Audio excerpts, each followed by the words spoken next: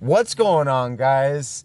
This is Riggs from Clashing FFS, and what we're going to be talking about today is the best army, hands down the best army that you can use in the event you have to hit a base fresh for whatever reason, whether it's because your clan doesn't have any scouts, whether you're a Town Hall 10 that has to hit early in a war. There's all kinds of different examples about why a Town Hall 10 has to hit another Town Hall 10 fresh. So I got 3 examples to show you guys. We're going to go ahead and break down each one of the attacks and show you guys why this is the best attack strategy when hitting fresh.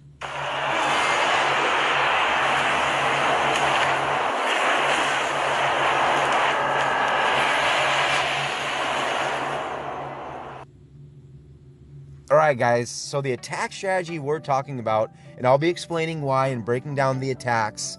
The reason why this attack strategy is hands down the best, and the attack strategy I'm talking about is Queen Walk Bitch, or also known as Queen Walk Bowlers and Witches, Queen Walk Bow, I mean there's all different kinds of names for it. At the end of the day, we're going to be calling it Queen Walk Bitch. The reason why this attack strategy is so strong is because on other attack strategies, whether you're using hogs, whether you're doing something like a Sui Lalo, Queen Charge Lalo, there's a lot of information that you need to see, such as what's going to be in the clan castle, what the defensive clan castle troops are, the Tesla locations, and on something like a hog attack, knowing where the bombs are can often be crucial on a successful hog attack. On this attack strategy, because it is so powerful and just how the attack strategy is designed, you don't need to know any of those things.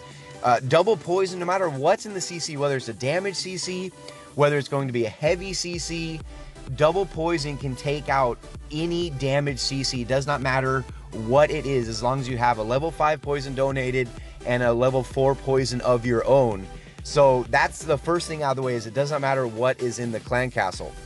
The second thing is, because all your spells are being used on so many troops pushing through the core, it doesn't even really matter where the bombs are, unless it's really trolly and you got 4 or 5 giant bombs on your entry, which I highly doubt anybody would ever do. It doesn't even matter where exactly the bomb locations are either, and it gives you the best chance because there's not a lot of moving parts. At the end of the day, this is not, something like a triple A or Queen Charge, Lalo attack. It's nothing like a crazy attack as far as execution.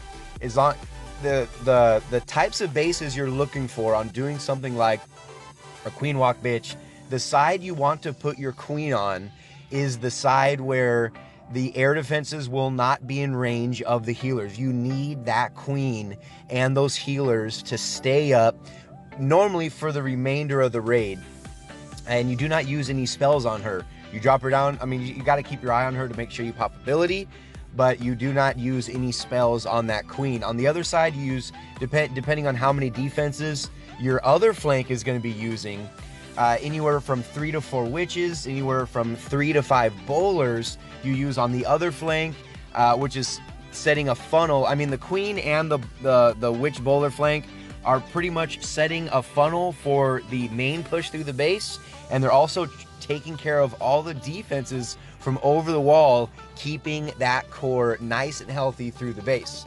And traditionally, your spells are always going to be 2 jump, 2 rage, and 1 heal spell. I want to show you guys this one because on this one we only brought 1 jump spell. And again, that's because of base identification. We did not need to bring a second jump because 1 jump spell literally opened up the entire core of this base. But I know these last 2 attacks have been playing in the background. I'm going to try to break down the third and final example, break down the attack as it's playing out. But I'm telling you guys, this attack is so powerful in the event you have to hit a fresh base. And especially in this meta, Queen Walk Bitch or Queen Walk Bowlers and Witches, it's just, at the end of the day, it's just a powerful attack. You do not need the best execution in the world in order to get that 3-star, and it does not have a lot of moving parts. Things like Kill Squad Hogs, you have to have a successful kill squad. There's key objectives you need to take care of. You got to have a successful wall break. There's just a lot more moving parts with other attacks, especially queen charges and Suilalo's loon placement, all that stuff. On this attack, you don't. You get your troops down probably within the first 30 seconds of the attack, and it's all about just dropping down your spells. And just like, I mean, just like a lot of 10v10, some of it does have to, a lot of these attacks can be lucky at the end of the day. But I mean, that's just kind of how it goes with a lot of these attacks, just being completely honest. On this attack, there's the first base we saw was a lighter Town Hall 10. The second base and this base are fully max defense Town Hall 10s. This one's 100% max. The defenses, the walls, everything. So we're going to go ahead and watch DT, aka Fuzz, as we're going to break down his attack as it's playing through and really demonstrate why this attack, and believe it or not, yes, this was also a fresh hit. So on this base, he's going to go ahead and start his queen up here at 12 o'clock. What he wants to do is walk that queen from 12 o'clock down to 9. And he's going to have his witch bowler flank at 3 o'clock going down to 6. And you'll also see, because we have that double layer of trash on the outside, on the side that the queen is on. Notice he went ahead and dropped down a few archers just so that queen does not go too far away from these defenses. You want to keep her nice and tight against that wall, taking out all these defenses. So the witch bowler flank is down on the storage over there at 3 o'clock, and he's doing this one with golems. And he also went ahead and brought, you always bring CC bowlers on this attack. Sometimes you can bring CC giants, just depends if there's going to be, if there's splash damage on the entry, like on this base, it's better to opt with golems. If there's no splash and just point defenses, giants can often be a better choice. So as you guys see, he went ahead and dropped down a jump to push everything in, dropped down that leading rage to push everything from outside in to the second jump spell, which led everything into the core, followed by the second rage and also that heal spell inside the core.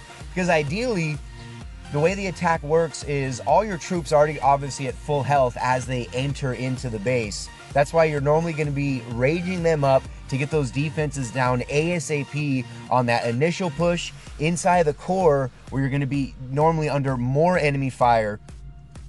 That's when you drop down another rage spell to get those defenses down, and that heal spell, pretty much leaving your bowlers immune to any defense. Obviously, if there's Inferno Tower, obviously that's not going to stop a heal spell. If it's multi, yes. If it's a multi Inferno, yes, it will heal him up. But if it's not like a single shot, but at the end of the day, keeping those bowlers alive inside that core and taking care of all of the defenses inside the core.